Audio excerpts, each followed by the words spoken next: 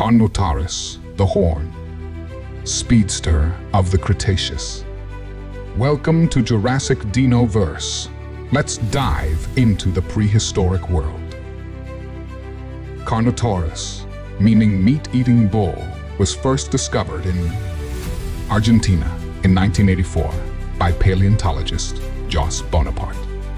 This fierce predator roamed South America about 70 million years ago, during the Late Cretaceous period. Unlike the T-Rex or Spinosaurus, Carnotaurus was unique, not just for its horns, but for how bizarre and specialized its body really was. Only one nearly complete skeleton has ever been found, making it one of the rarest and most mysterious carnivores we've ever uncovered. The horns, why did it have them?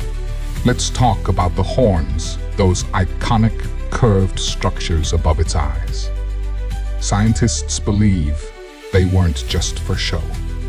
They may have been used in headbutting rivals, intimidating prey, or even mating displays, like a peacock's. Feathers, but with more head trauma. But unlike bony frills, ceratopsians, Carnotaurus had real combat-ready horns on a skull built like a battering ram. Speed demon of the Cretaceous. Now, here's the shocking part. Carnotaurus was fast. Really fast. Its long, muscular legs and light frame suggest it could outrun most predators of its time, maybe hitting speeds up to 30-35 mph. This made it a deadly ambush predator, chasing down smaller dinosaurs or striking with lightning speed. So while T-Rex may have been the heavyweight champion, Carnotaurus was the featherweight fighter, quick, agile, and deadly. The weirdest arms in dino history. And then there are the arms. Short.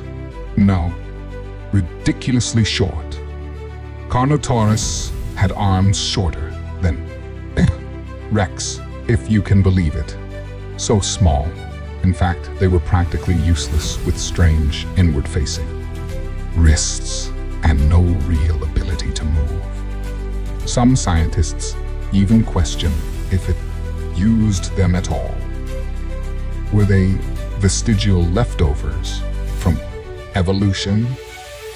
Or did they serve some weird, unknown purpose we still haven't figured out?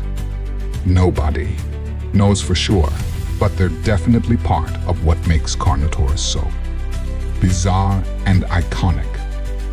Environment and ecosystem. Carnotaurus lived in what is now South America, a warm, lush region full of other dinosaurs like Abelisaurus and its cousin Titanosaurus, massive plant eaters, and flying reptiles soaring through the skies. It ruled the open plains and forests, likely hunting in wide areas, using its speed and strong bite to take down anything unlucky enough to cross its path. Bite, build, and battle. Speaking of bites, Carnotaurus had a deep, muscular neck and a powerful jaw, capable of quick, snapping attacks. It didn't have the strongest bite force, but it didn't need to. It likely used slashing attacks, cutting into prey before pulling back. Fast, letting the victim bleed out. Some scientists even believe its skin had bumpy armor-like scales, making it tougher than most predators. Around pop culture and popularity, from movies like Dinosaur 2000 to Jurassic World, Fallen Kingdom, Carnotaurus has become a fan favorite. Its devilish horns and sleek design make it a perfect movie monster and a real standout among the usual dino lineup. It may not be as famous as the T-Rex or Velociraptor, but it definitely holds its own as a prehistoric superstar. Final thoughts. Carnotaurus was fast, fierce, and downright freaky.